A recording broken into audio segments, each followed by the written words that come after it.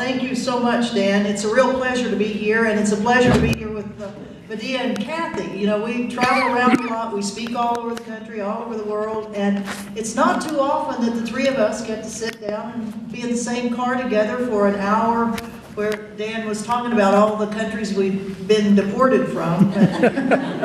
So it's really great to be with Medea and Kathy. You know, they come from much different backgrounds than I do. If you think about the bio that Dan just read, I mean, I was in the military for 29 years. I was in the State Department for 16 years. I served under 8 different presidents. And most of the time, they were out protesting every single one of those presidents. I served in embassies in Nicaragua, Grenada, Somalia, Uzbekistan, Kyrgyzstan, Sierra Leone, Micronesia. I helped reopen the U.S. Embassy in Kabul, Afghanistan in December of 2001.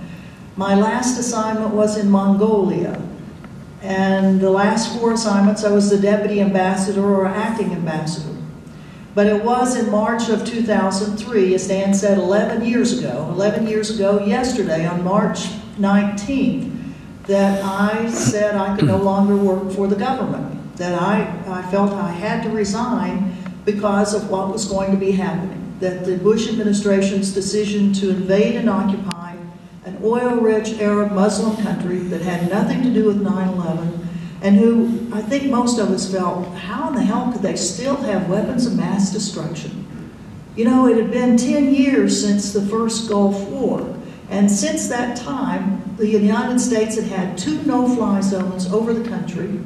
We had conducted over 400,000 aircraft sorties, blowing up anything the United States wanted to, blowing up Iraqi military installations, government installations.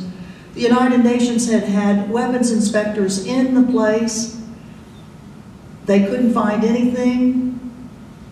So what in the world was the Bush administration doing? Well, a lot of people have told me, you know, after I've gotten to know them later, so why did it take you so long to resign from the government? You know, it was the Iraq War I resigned over, but think of all those other things that have been going on that you served in the government during all that time. Well, I guess I'm a late learner. That must be it. But I'm so glad that 11 years ago that I resigned.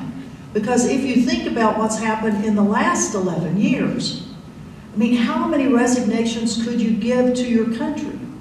How many other things should people be resigning over now? I mean, we have torture. We have Guantanamo still open.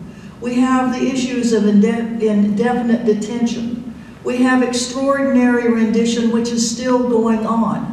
The United States swiping people out of Libya, swiping people out of other places, kidnapping them.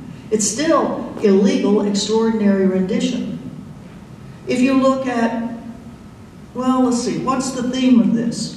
Civil rights, and I want to compliment you all on this wonderful array of speakers and issues that you're talking about in International Women's Month.